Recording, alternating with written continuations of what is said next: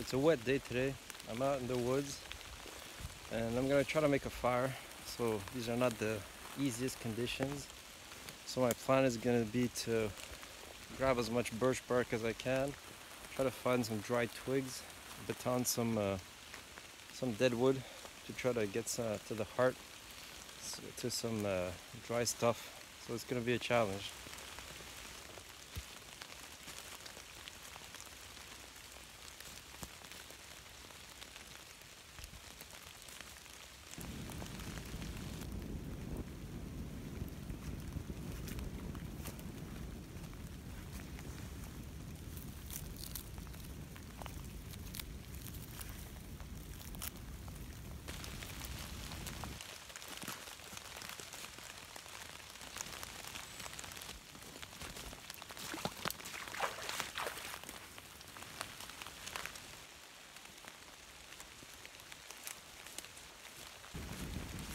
So one resource that's essential to make a fire when it's wet is birch bark. So we're gonna grab a lot of it, all the birch bark we can find. Since it's kind of soaking, I'm gonna put it in my pocket, try to dry it off. That's gonna be essential to get the fire going.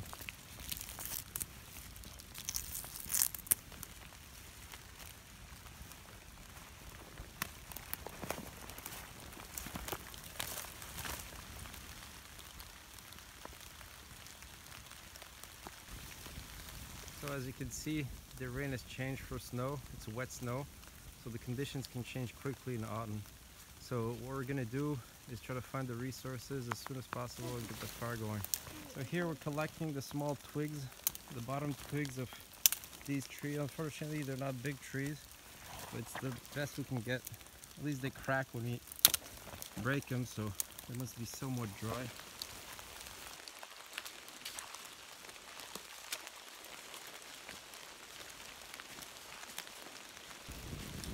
We're going to use this red maple here and try to cut it up and get some dry wood inside.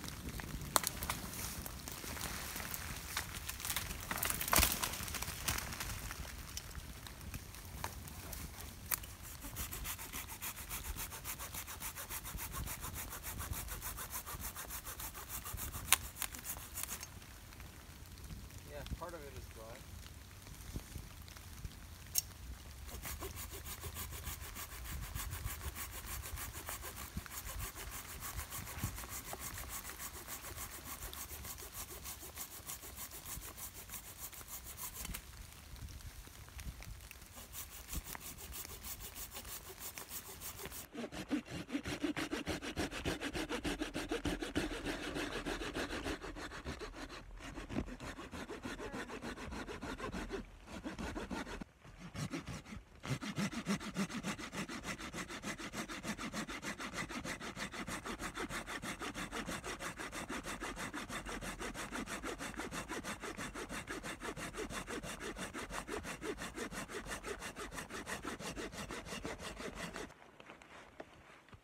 We're going to baton some of this wood to try to get to the dry part, and that should help to get the fire going.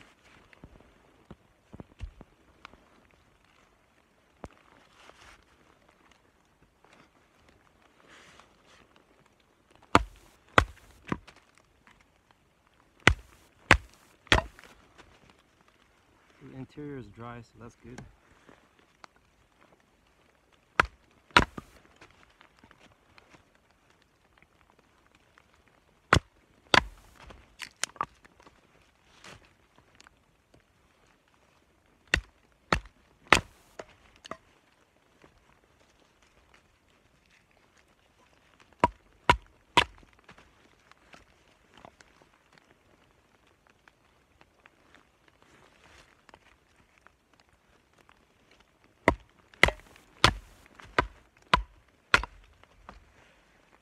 The interior of that wood is dry, so that's going to help a lot.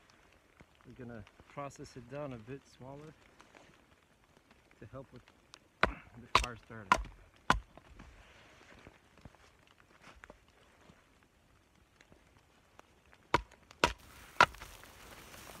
So I found a spot where some two dead logs were forming a V. I put a crossbar and some little stuff in between, so that would probably help to make the fire so we don't make it on the wet ground. Plus there's going to be some airflow from under there, so that should help to get more air to the fire. So we have some twigs that we put under the stump there so it won't get so wet.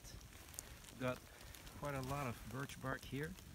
I've got some in my pocket that dried a bit, so I think with that we should be good to get the fire going and then maybe get some water boiling.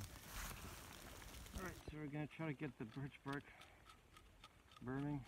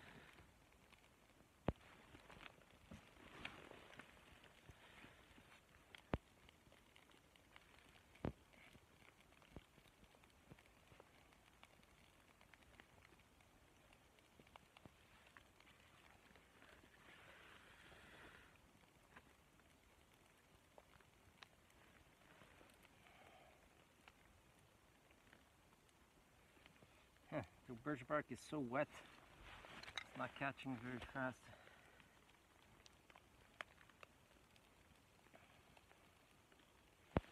Just to have a flame, hopefully that's going to work out.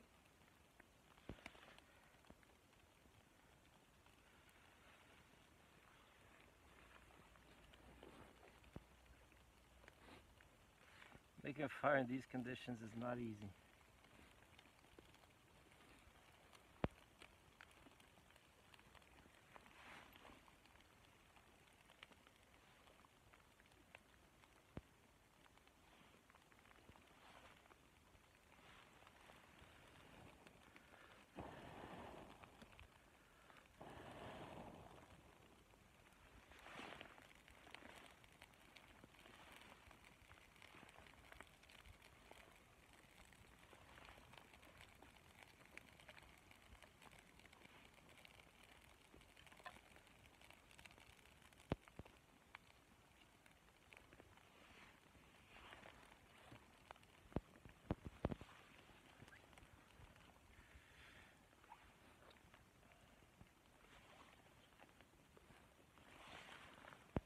I'll add some more birch bark.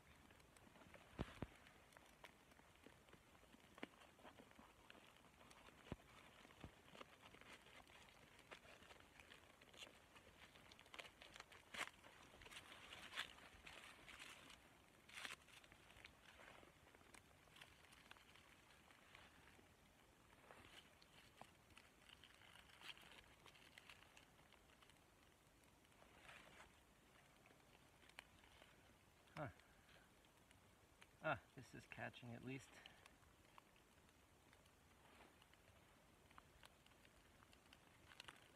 Alright, so we're good there.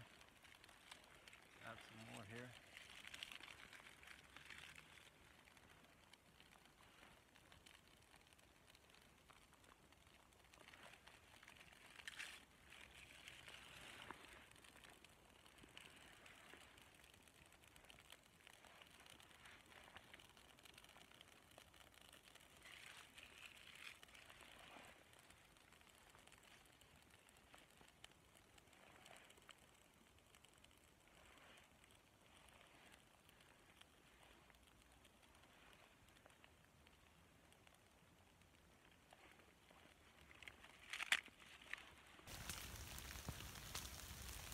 As you can see, the conditions really deteriorated.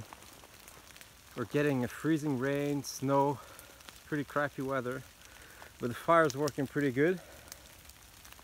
So we added some more wood, really stick to it, and finally we got a self-sustaining fire after all that time.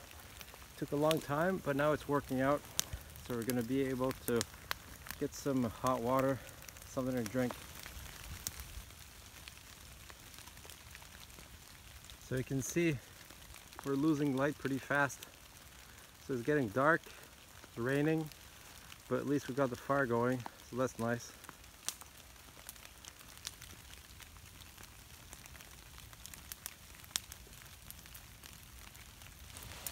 So I'm happy I managed to get the fire going. It took a long time. I think the key here was that I was able to grab some birch bark early on, put it close to me so it dried, and the dry birch bark that was able to catch the spark.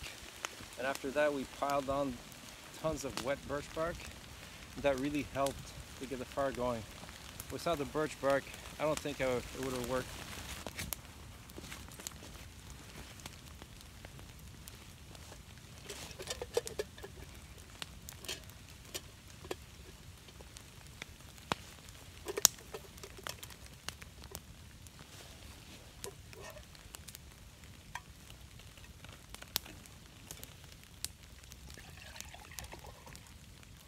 So we're finally going to be able to get some hot chocolate going.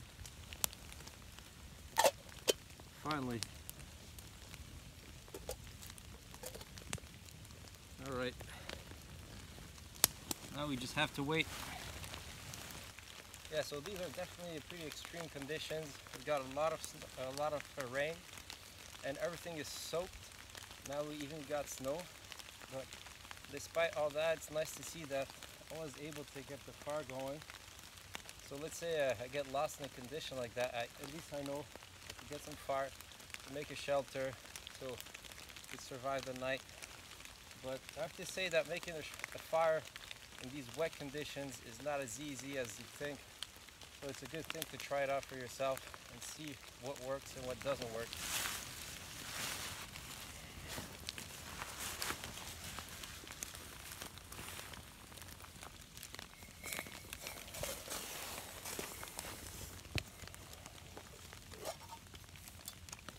Alright, we got some boiling water.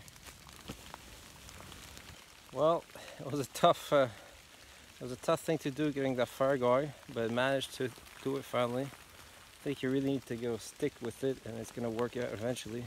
Cheers.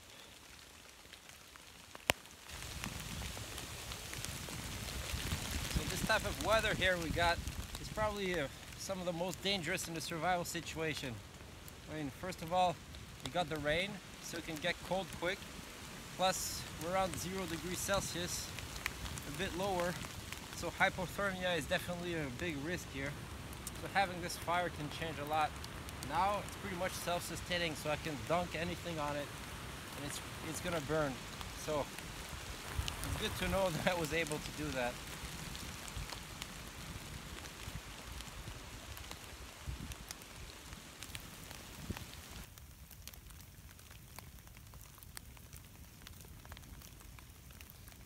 It's a nice sight to have when it's cold and rainy out there.